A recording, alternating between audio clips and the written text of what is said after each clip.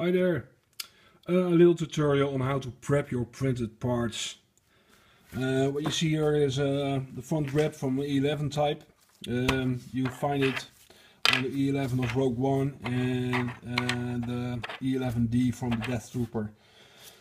So basically what you have to do to start preparing for your paint is, well, first of all, my preparation starts already in the computer when I start printing it. Officially, when I get this design from Tom Campbell on his great designs, the front grip was one part. But as you can see, it's all round, it's all curved, and there's no real flat surface where you can print it on. Yeah, of course here is a flat surface, but you got this little curve here, and you will need support there.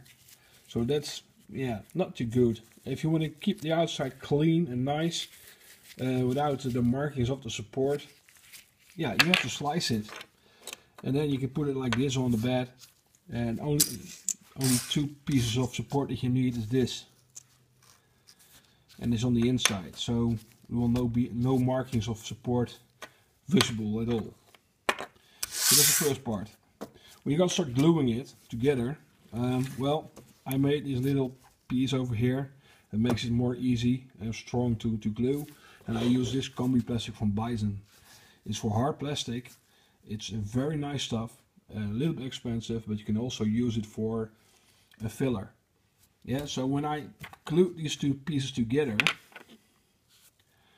I added a little bit extra glue and just filled up those edges. And the excess glue, I always, when it's dry and dry real fast, like 10 minutes, it's yeah, you can prepare it. You can file it down, or you can sand it down. And when that's done, I will show you in a minute, you can start prepping it with the spray putty. It's a liquid filler from a spray can.